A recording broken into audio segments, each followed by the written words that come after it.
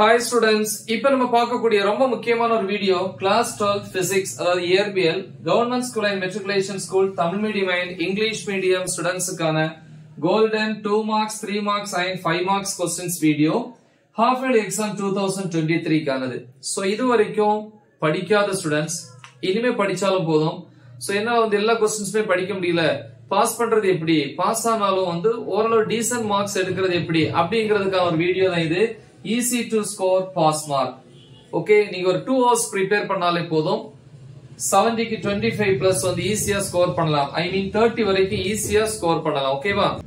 ஏற்கனவே நம்ம வந்து most important 2 mark 3 mark 5 marks plus important problems 70 க்கு 70 எடுக்கிறதுக்கான வீடியோ அப்லோட் பண்ணியிருக்கிறோம். அதே மாதிரி 70 க்கு வந்து 45 plus எடுக்கிறதுக்கான வீடியோ அப்லோட் பண்ணியிருக்கிறோம்.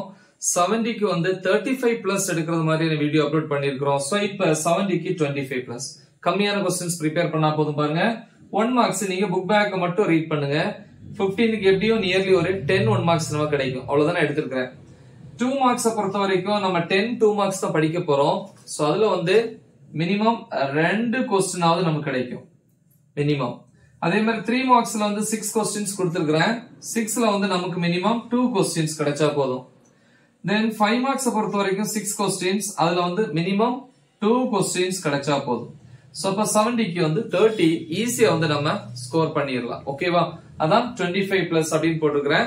அப்ப 100 ன்னு வரும்போது பிராக்டிகல் சைடு 30 marks ஆட் பண்ணும்போது 100 க்கு 55 plus 60 வரைக்கும் ஈஸியா வாங்கிரலாம்.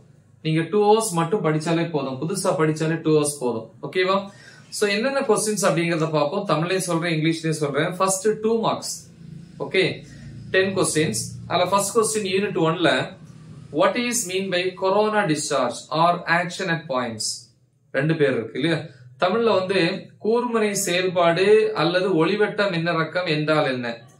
Second question difference between coulomb force and gravitational force. Coulomb விசை மற்றும் ஈர்ப்பியல் விசை வேறுபடுத்துக. question number 3 வந்து பாத்தீங்கன்னா unit 2 க்கு வரும். distinguish drift velocity and mobility. அதாவது இழுப்பு திசை வேகம் மற்றும் இயக்க எண் வேறுபடுத்துக. நெக்ஸ்ட் வந்து அதே யூனிட்ல தான் question number 4 state Kirchhoff voltage rule அல்லது லூப் ரூல் அப்படின்னு சொல்லுவாங்க. தமிழ்ல வந்து கிர்ச்சாஃபின் அல்லது கிர்காஃபின் மின்னழுத்த வேறுபாட்டு விதியை கூறு. நெக்ஸ்ட் வந்து யூனிட் 4ல வரும் 5th क्वेश्चन ஸ்டேட் லென்ஸ் லா லென்ஸ் விதியை கூறு. அப்புறம் state Fleming's right hand rule Fleming வலது கை விதியை கூறு. அதுக்கு இன்னொரு பேர் இருக்கு ஜெனரேட்டர் ரூல் ஜெனரேட்டர் விதி மின்னியற்றி விதி அப்படின்னு சொல்லுவாங்க. ஓகே, அந்த நேம் வச்சுக்கோங்க, மாத்தி கூட கேட்பாங்க. சோ இப்போ வந்து நம்ம பாத்தீங்கன்னா 6 questions பார்த்தோம்.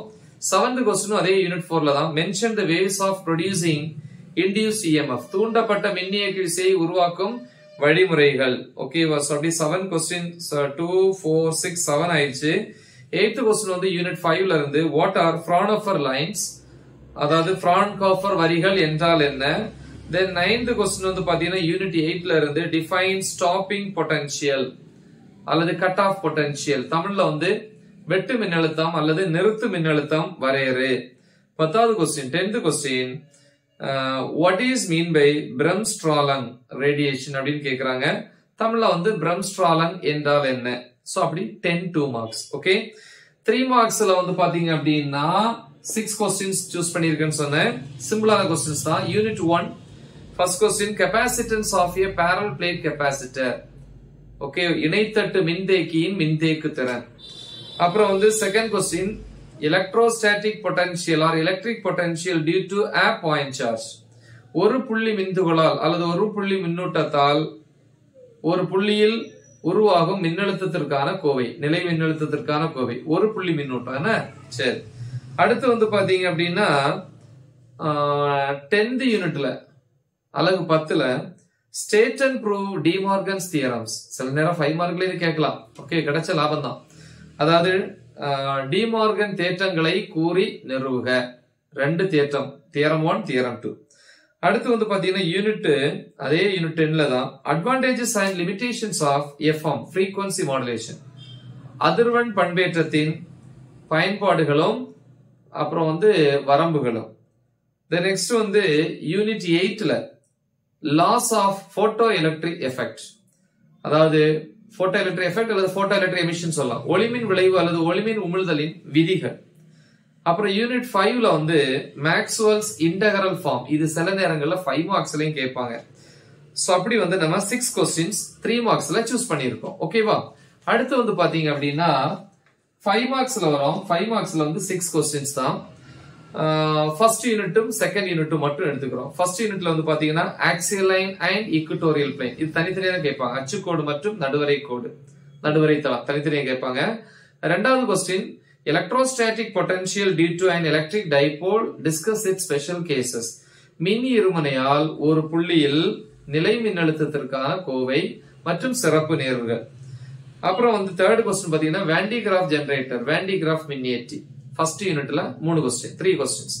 செகண்ட் யூனிட்ல வந்து பாத்தீங்க அப்படின்னா microscopic model of electric current and Ohm's law, அதாவது மின்னோட்டம் மற்றும் ஓமின் நுண்மாதிரி வடிவம்.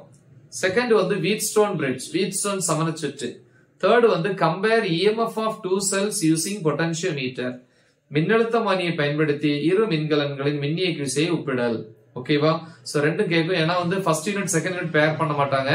அதனால ரெண்டுமே தனித்தனியா கேட்கறதுனால ஃபர்ஸ்ட் யூனிட்ல இருந்து ஒரு 5 மார்க் கிடைக்கும், செகண்ட் யூனிட்ல இருந்தும் ஒரு 5 மார்க் நமக்கு ஈஸியா கிடைச்சிடும். சரியா? சோ அப்படி 6 5 மார்க்ஸ் போதும்.